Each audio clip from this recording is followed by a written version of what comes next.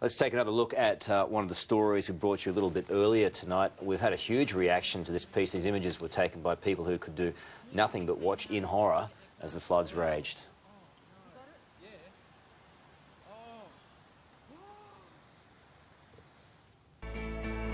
For Toowoomba, it came without warning. I don't quite know how to say how I feel. From rooftops, on top of cars, locals only see destruction. Those three words are said too much. They're not enough. Further north, in Esk. If I lay here,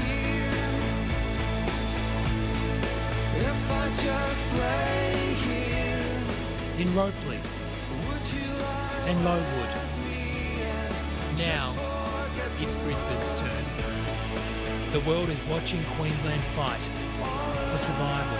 At least 8 people have been killed and 72 are missing following flash floods in Australia. Troops are rushing to rescue stranded residents who spent the night trapped on rooftops. State Premier Anna Bligh calls it Queensland's darkest hour since the flood crisis began. if I lay here, if I just lay here, would you lie with me and just forget the world?